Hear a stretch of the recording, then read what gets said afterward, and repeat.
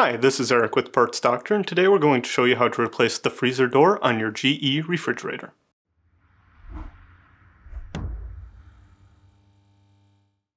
If you need to purchase a new freezer door for your refrigerator, check out our website, partsdoctor.com, where we sell parts for all major appliance brands. To access the brackets holding the door in place, we will first have to remove the two freezer drawers. Start by opening the freezer door. Then pull the upper drawer forward and tilt it up and out.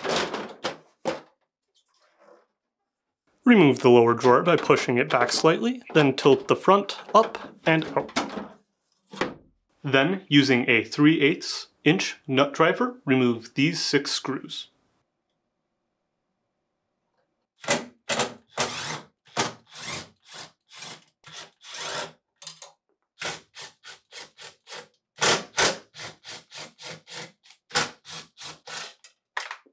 Tilt the door forward and lift up and out.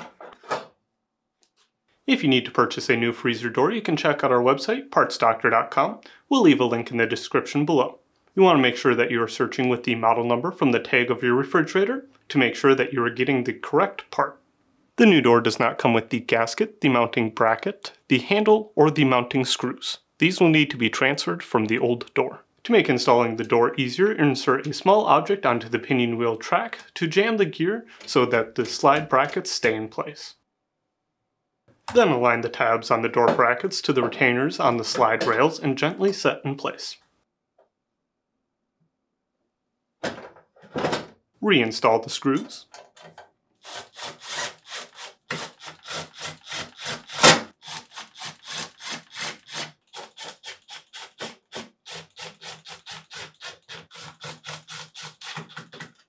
To install the lower drawer, insert it at an angle, making sure it sits beneath the support glide rail. Then pull the drawer forward so that the tabs align with the retainers on the slide rails. Make sure that the front of the basket is beneath the lip. To install the upper drawer, align the rear guide wheels on the drawer to the top of the support glide rail in the freezer compartment. That's it for today's video, and if you felt this video was helpful, please leave a like and comment down below. And for more videos like this, please consider subscribing.